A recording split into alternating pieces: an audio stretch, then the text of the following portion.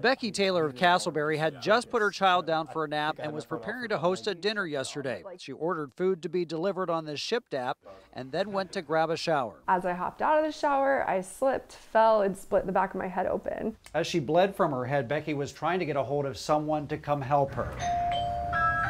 But unbeknownst to Becky, that help was just a ring away. Oh my God! As soon as I opened the door, you could see the shock in her face because I was soaking wet, blood was all over, and she just said, "What can I do?"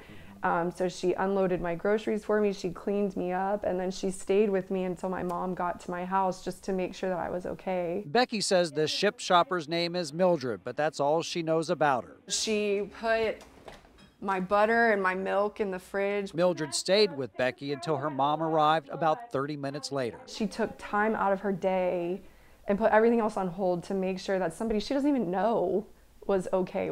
It's just incredible. Becky's husband, Drew, says, this woman, Mildred, was truly just a blessing. One thing that stood out to me about the whole situation was just how professional she was, that she asked permission to come in, to help, to whatnot. So if I couldn't be there for my wife, I'm just so thankful in that moment that this really stranger came in and helped her in such a sweet way. Becky and Drew are not sure if they will get Mildred again as a Shipt shopper to say thank you, so they are trying to find her so they can say it in person. I just want to say thank you. I just want to say I'm okay. And I want her to get the credit for, you know, if that means with Shipt or just knowing that she's appreciated. In Castleberry, Florida, I'm Jeff Coolidge.